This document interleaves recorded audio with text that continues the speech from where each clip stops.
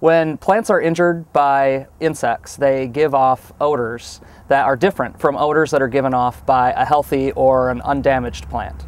The sensor technology that we're developing is capable of distinguishing between a plant that is damaged versus a healthy plant based on the differences in the odor profiles.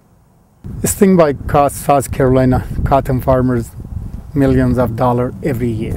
Currently, cotton farmers pay $10 per acre to a consultant to check the bolls, and based on 20% damage, tell them to spray. But most farmers believe by that time damage is already done and they are spraying for revenge.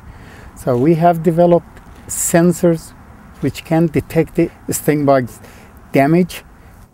We can install it on a grower's sprayer to spray where it's needed and when it's needed, as opposed to a uniform blanket rate. This will reduce the amount of chemical applied and increase the farmer's profitability.